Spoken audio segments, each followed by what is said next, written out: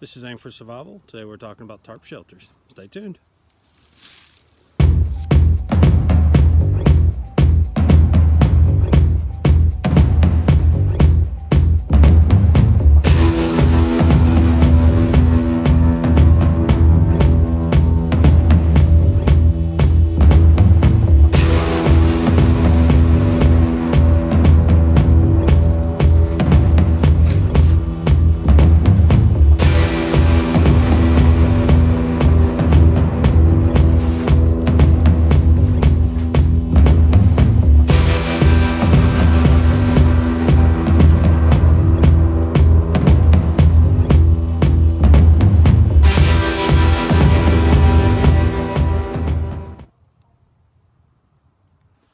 Now first we'll go over the pros and cons of tarps. Tarp is lightweight, multifunctional, it can be used as a poncho, it can be used as a water collection device, it can be used for signaling. For this demonstration we will use just the Terra Nova tarp. At first glance with this tarp, you'll notice we have a slightly shinier side on the bottom portion. It is sil nylon impregnated tarp.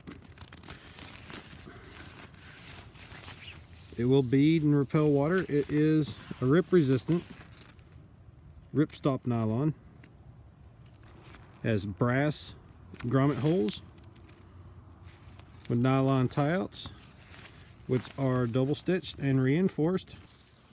As with any shelter, you want to find a place with level ground. Step 1, lay out the tarp. Step 2, secure a bungee cord. Use to tie mine into a square knot, attaching to these 2 points. Step 3, attach the bungee cord to the corner of the tarp. I prefer to use the tie-out, not the grommet. I find these bungee cords help absorb some of the shock. Of course, you will want it tighter in rain conditions. Step 4, take your first stake, and at the furthest corner or the opposite corner from your bungee tie out, go ahead and peg that one in as far from your tree as you can. Step 5, taking the back corner, we've secured it in place with our second stake. If we were to keep a fire close to us, we would want to flap the excess material over the back of the tarp. Now your lightweight tarps, your sil nylon tarps, will not be fire resistant. Any flame, any spark that touches them will melt them instantly. Use, abuse, and reuse my equipment. I do repair it, so I do carry Gorilla Tape with me in case I do get those small little holes from the flying sparks.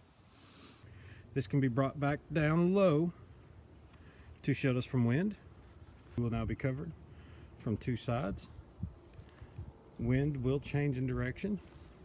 I love this shelter configuration because you can easily lift up that last corner, the other 2 stakes, walk it around and place it against the current wind direction. By simply adjusting our tarp shelter to the middle stake position, we will leave a smaller footprint and allow our fire to become much closer to ourselves.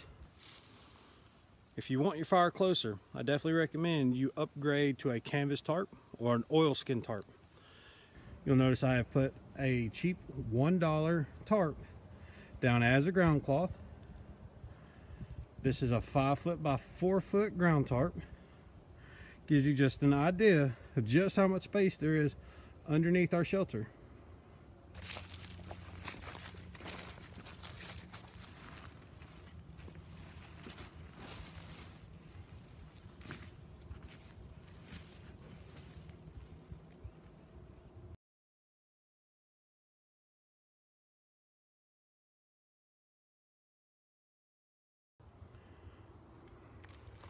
As you see here, we steepened the incline, narrowed the footprint. If we only had our tarp, as you see here, we have made use of the excess material to make a ground cloth. In the summer, when you need a cooling breeze, this is a good way to capture it. You would not want this in driving rain Sun's going down, so we better get a move on. Stay tuned.